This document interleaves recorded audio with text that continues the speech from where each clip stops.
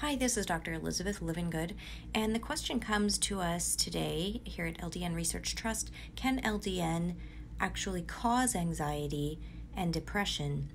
So I spoke how LDN can improve symptoms of depression and associated anxiety. However, there are some situations where you might want to be aware of the potential for anxiety to increase and possibly as a side effect because of what LDN is doing. LDN increases our body awareness. It increases mindfulness. It increases our memories and our vivid recounting of these memories. This is why we get the side effect of vivid dreams at night.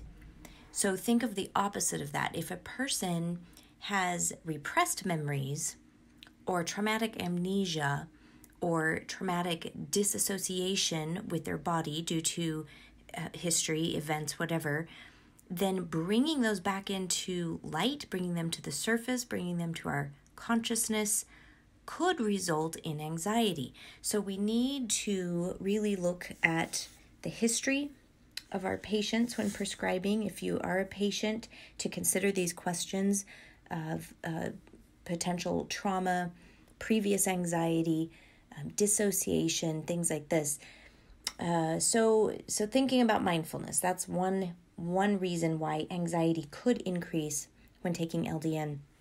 Another reason is that a person is very sensitive to all sorts of medications. So this is a person who constitutionally is simply more sensitive, or for detoxification reasons or liver function reasons is more sensitive and can then have these effects we just talked about, could be a little more prone to anxiety. In that case, simply starting at much lower doses, microdosing we call it, or very low dose naltrexone, could be helpful, and then increasing more slowly to monitor those side effects.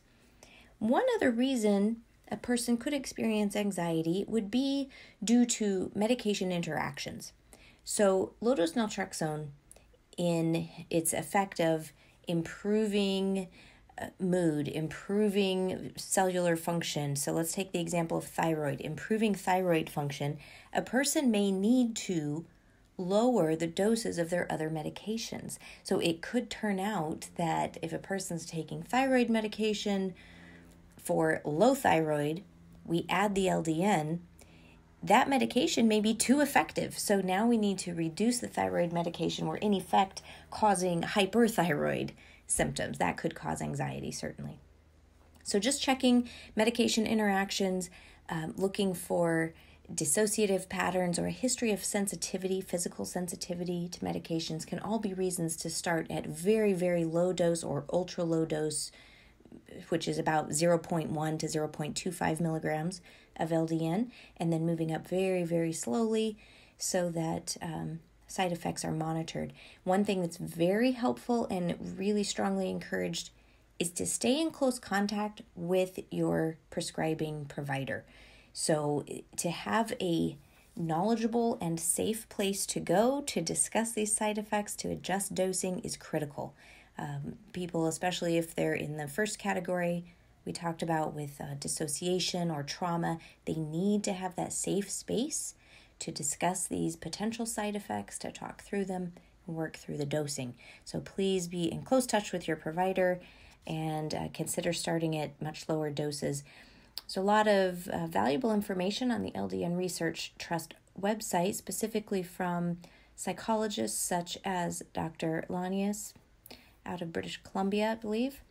And specific to that topic, if you want to know more about dissociation or traumatic events and how LDN might affect that, it in and of itself is not a direct side effect usually, but because of these other factors might be an issue. More questions, please visit LDN Research Trust.